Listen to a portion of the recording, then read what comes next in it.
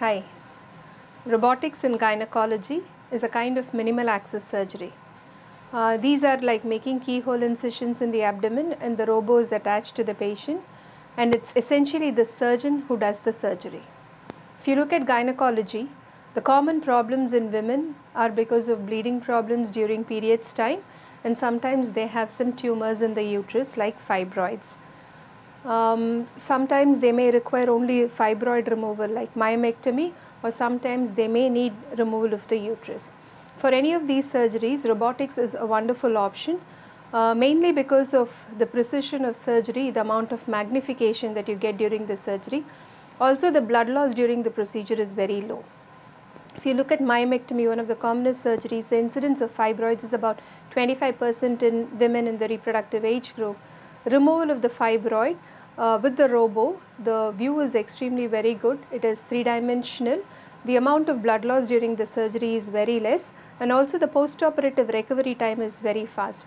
In fact, many patients we do as daycare procedure also. We admit in the morning and the patients can go home the same day in the evening and get back to their routine activities. Apart from this, another issue which women face is endometriosis. Now, endometriosis is essentially it can form as a cyst in the ovaries, or there can be what is called as adenomyosis in the uterus. So, when they require treatment for this, removal of the ovarian cyst or the endometriotic cyst, which is commonly known as the chocolate cyst, now this can form a lot of adhesions inside.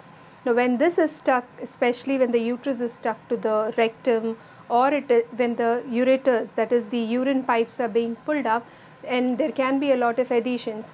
In this case, the robotics is especially very useful because it gives you an adequate visualization of the field, a precision in dissection of all these organs, and it helps in delineating the structures much better. Hence, the morbidity after the surgery is very less, and also the recovery of the patient is very good. The other area where robo I feel is very useful is in uterine cancers, especially the cancers of the endometrium.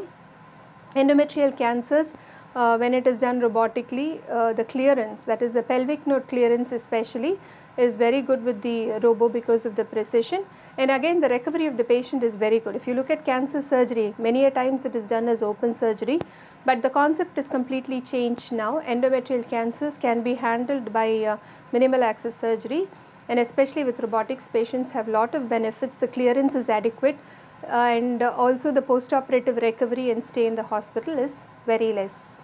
Some very rare surgeries where robotic can play an extremely good role is Tubotubal Reanastomosis.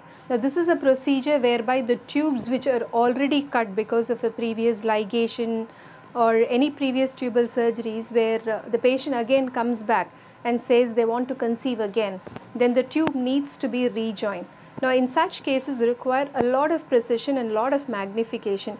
It is very difficult to even do it laparoscopically because of the lack of that much of magnification. And also when you look at the instrument size in robotics, because of it being so small, this surgery can be wonderfully done with the robotic, and we find that the results of tubotubal anastomosis are much better following a robotic surgery.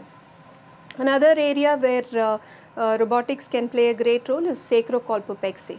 Now, this is a procedure which sometimes after hysterectomy, patients still complain that something is coming out of their vagina. This is because of the weakness of the pelvic wall. Sometimes the vault can descend down. So, in order to fix this vault may be needed to fix to a bony structure like the sacrum with the help of a mesh. So, this procedure is called sacrocolpopexy, usually required for women who have what is called a vault prolapse, post hysterectomy or post removal of their uterus, and this surgery has shown fantastic results with the robotics.